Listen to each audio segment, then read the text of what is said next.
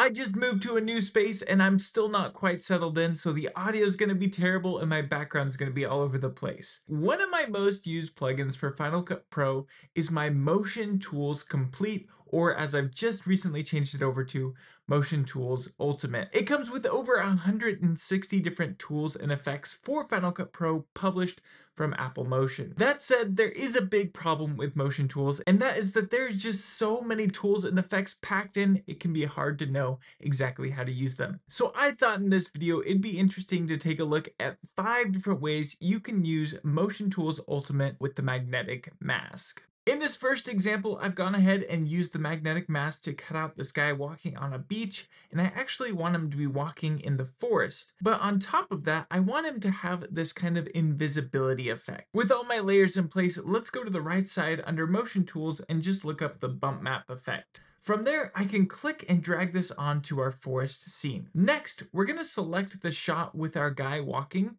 right click, and then select new compound clip. We can just call this whatever we want. I'll just call it invisibility and push OK. Selecting our pathway forest, we can go to the drop zone, and selecting that, we can select our guy walking here.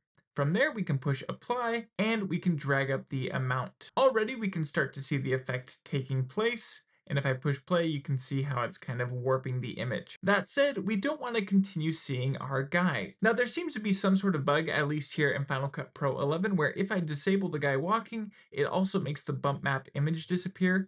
I haven't seen that before, but there is an easy fix, and that is that we are just going to drag our guy underneath the layer of the forest. So now he is displacing the forest and it's giving us a really interesting look. Finally, I'm going to select that forest shot and go over here to the repeat edges. We're doing that because you'll notice that there was all these black edges appearing here in our image. But from there, we have now created this really awesome looking invisibility layer. Now using the bump map effect, we can come over here and adjust stuff like the pan and the scale if you need to offset where your person is in this shot. The next effect is a very simple one, but it's features that I really wish the magnetic mask had built in by default. And that is using the matte magic effect. Here's the shot I want to work with. I'm going to go ahead and add a magnetic mask. Now that our magnetic mask is done, we can see how it's cut out our runner. However, you'll notice that there's this slight blue tinge here on the edges, and I would love to clean that up. So let's come on down to Motion Tools and look up Matte Magic. I'm going to apply that onto our shot, and now you'll notice that we have options like Shrink, Feather, and Erode. So if I just drag this up a little bit, we can start to clean up those edges in a really nice way. We could even increase the feather if we want to, and this is going to be similar to the feather that's on the magnetic mask, but we can also erode the image, and that's just going to give us a much cleaner edge. So this is great if you need to replace the background with a different image and you want to really make those edges look clean. That way you're not introducing any weird artifacts. Another incredible way to use the Motion Tools plugin is to add outlines to your magnetic mask. I've already cut out our runner here like I showed previously, but I'm going to go ahead and duplicate that shot.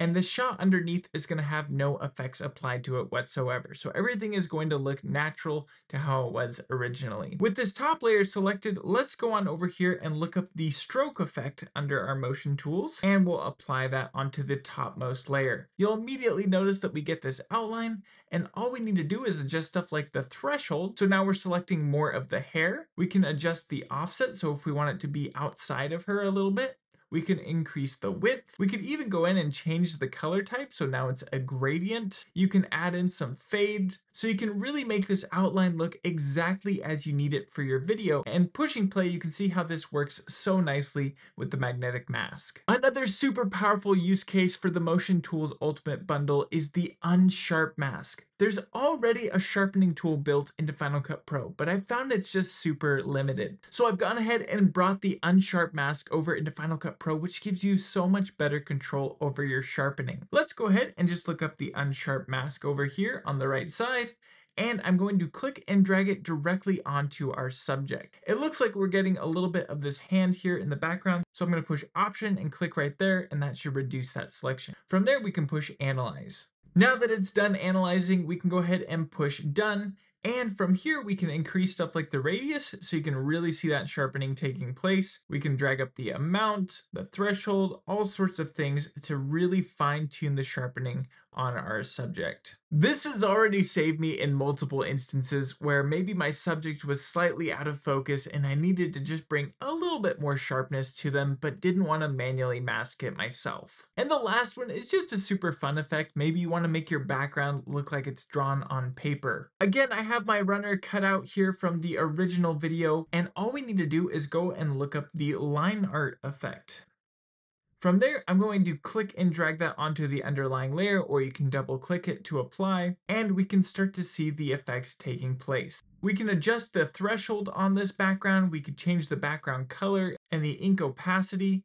But if you wanted to take this a step further and make it look like the background's almost stop motion, all we would need to do is come on over here to the motion tools effect and look up the strobe effect. We'll apply that onto the underlying video, and we can change the frame rate of this with the strobe rate effect. So if I push play, we can see how now the background looks stop motion while our runner continues to look exactly as they were previously. If you don't already have motion tools, I do have a link down below as well as a special discount code for you for watching this video.